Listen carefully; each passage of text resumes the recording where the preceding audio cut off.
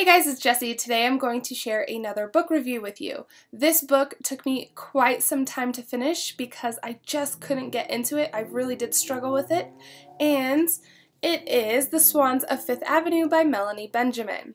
Now this book is about Truman Capote, who was a literary novelist, and he made friends with all of these females that were very influential and the rich wives of all these guys, and they were known as the Swans. So these women were very influential in the society. They were, always throwing different balls or luncheons or, oh man, what are they called? Like fundraising events, all of that kind of thing.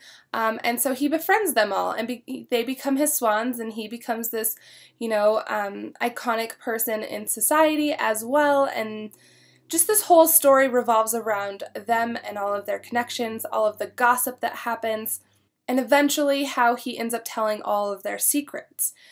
I did think towards the end this got much better, but for the first 100 or so pages, or the first half of this book, I really struggled.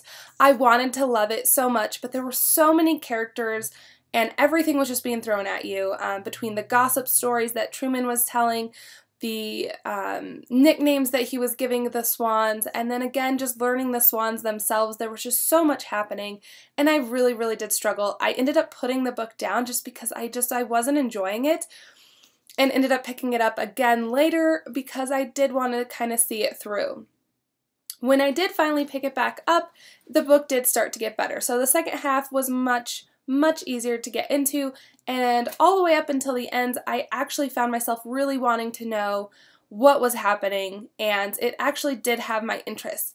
The only thing I wish is that I could have connected earlier to all of these characters and gotten to know them a little better, because it wasn't until the end that I really began to feel for them and really connect with them and understand things, and it ended too quickly. This book disappointed me just a little bit. I was really hoping for something a little bit more. I did give it a 3 out of 5 because I did enjoy it, but I just wish it would have been a little bit faster paced.